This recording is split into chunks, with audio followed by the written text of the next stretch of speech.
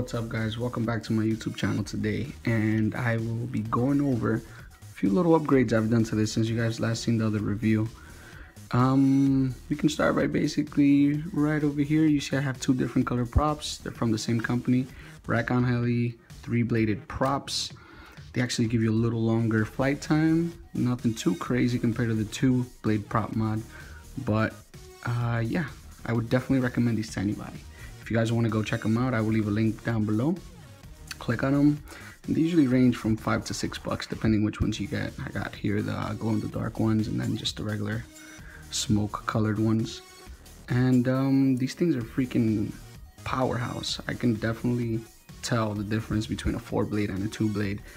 Like right here, I'm gonna show you guys a quick clip of basically me just doing a punch out straight ahead.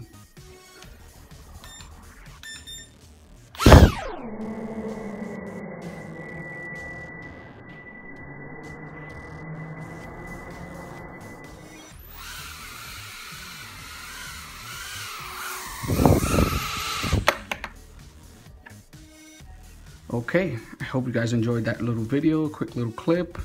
Nothing too crazy, but like I did say, these things are a powerhouse, especially with a 260 milliamp must-do mod. I don't even use the stock ones anymore. I don't see the need to. I actually got a shipment of more of these coming in because definitely, you know, flight times are needed. Okay, and now here I already kind of destroyed this box, and I'm actually starting to get all my FPV gear in.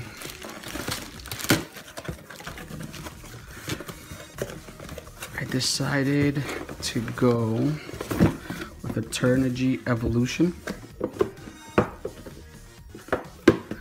I got the white colored one, mode 2, which is with the throttle stick. That's, you know, it stays wherever you leave it. I got this little bad boy. I got some Amway antenna. Got them in red. I actually got that Amway Commanders coming in. Those are gonna be my FPV goggles.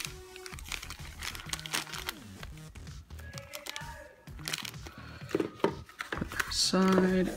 And I got a Team Black Sheep patch antenna.